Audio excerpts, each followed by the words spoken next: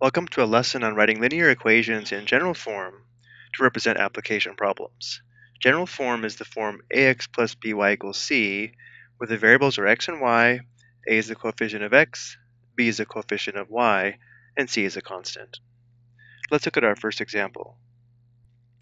Movie tickets cost $7 for adults, $5.50 for children. A total of $668 was collected in ticket sales for the Saturday matinee. We're asked to write an equation representing the total amount of money collected. Notice how there are two unknowns in this situation. One unknown is the number of adult tickets sold, and the second unknown is the number of children's tickets sold. Let's assign variables for these unknowns. So let's let A equal the number of adult tickets sold, and let's let C equal the number of children's tickets sold.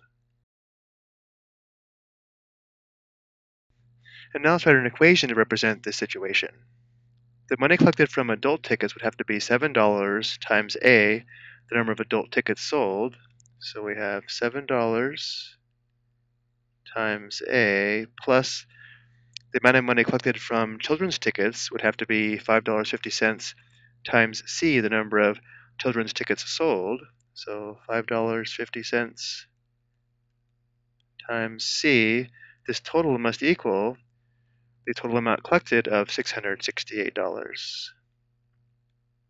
So this is the equation, but normally when writing an equation, we leave the units off, and so our final linear equation will be 7a plus 5.5c equals 668.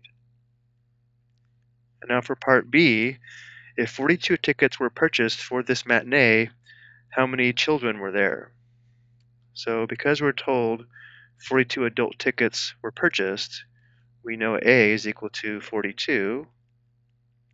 So we'll now substitute 42 for A in our equation and solve for C. Performing the substitution, we would have 7 times 42 plus 5.5C must equal 668. Well, 7 times 42 is equal to 294. So we have 294 plus 5.5C equals 668. Next step, we want to isolate the C term, so we'll subtract 294 on both sides.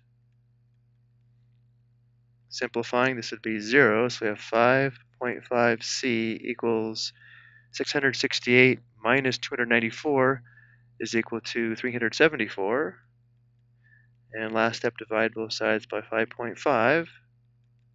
Simplifying here, we get 1c or c equals 374 divided by 5.5 is equal to 68.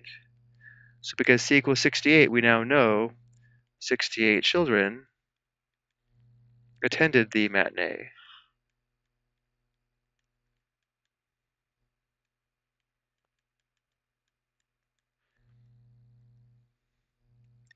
Let's look at a second example. Juan has a pocket full of dimes and quarters. The total value of his change is $6.25. We begin by defining the variables. We don't know how many dimes Juan has or how many quarters he has. These are the two unknowns. So let's let D equal the number of dimes and Q equal the number of quarters.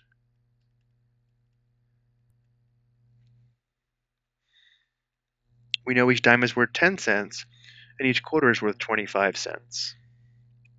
So the value of the dimes would have to be 10 cents times D, the number of dimes,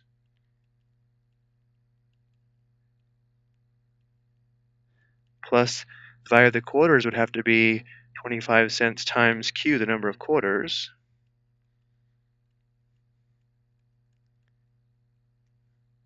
and the total value must be $6.25, which gives us our linear equation. Notice how here this equation is written in dollars.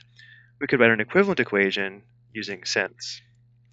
So this would be a possible equation, or we could say 10 cents times D, the number of dimes, plus 25 cents times Q, the number of quarters, must equal $6.25, which would be 625 cents. Either equation would be correct, To write the final equation, though, we'll leave the units off. So if this was the equation we wanted to use, we'd have 0.1d plus 0.25q equals 6.25, or using sense, we'd have 10d plus 25q equals 625. Notice this equation has decimals, this equation doesn't. So this equation would actually be easier to work with. But they are equivalent and either is correct. Now let's look at part B. If Juan has 7 quarters in his pocket, how many dimes are there? So if he has 7 quarters, they're telling us that Q is equal to 7. Performing substitution in, let's say, this equation here, we'd have 10d plus 25 times 7 equals 625. 25 times 7 equals 175, so we have 10d plus 175 equals 625.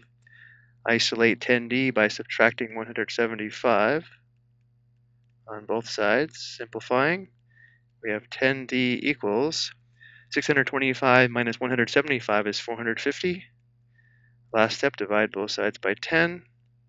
Simplifying, we get 1d, or d, equals 450 divided by 10 is equal to 45. So d equals 45, which means Juan has 45 dimes.